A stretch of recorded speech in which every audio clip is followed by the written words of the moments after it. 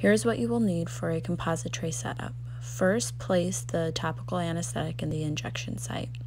From there, you will pass the aspirating syringe to the doctor, and then you will rinse and dry the mouth. We are then going to examine the mouth by using a mouth mirror and an explorer. We will then take the high and low speed handpiece and burrs to remove any kind of decay in our cavity preparation. You will also be using a spoon excavator as well. Once that is completed, you will then take the air water syringe and HVE to rinse and dry our cavity preparation. Since we will be working on a Class 2 restoration today, we will need to place a sectional matrix band. The function of this is to replace missing proximal areas of the wall cavity preparation.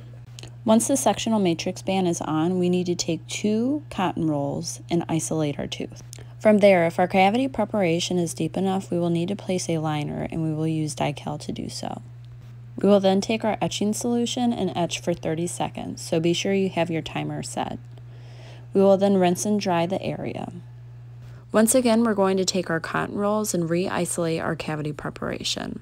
From there, we're going to take 1 drop of our priming solution with a micro brush, which I'll show you here in a second, and place that into our cavity preparation. Taking the air water syringe and using just air, we are going to feather the priming solution. We will take a new micro brush and take our bonding solution and place that onto our cavity preparation, and then take our air water syringe, again using just the air to feather out the bonding solution on our cavity preparation.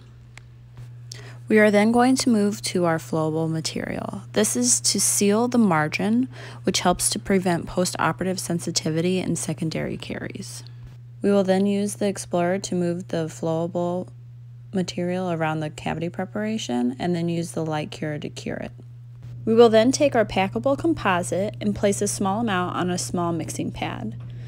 Take the material and roll it into a small burrito-like form.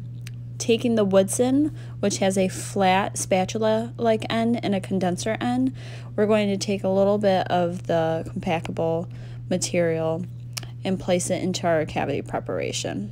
We will then take our burnisher to smooth out our packable material after condensing, and then this will also give us the chance to add any kind of anatomy we need to the tooth.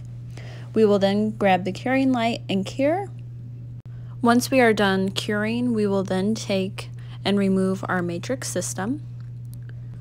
We will then pass the explorer to the doctor so he can examine our new restoration. And finally, we will take the articulation paper to check the occlusion of our new restoration. Have the patient bite down and grind their teeth from side to side, and once the doctor is content, wipe away any kind of blue or red material that is left.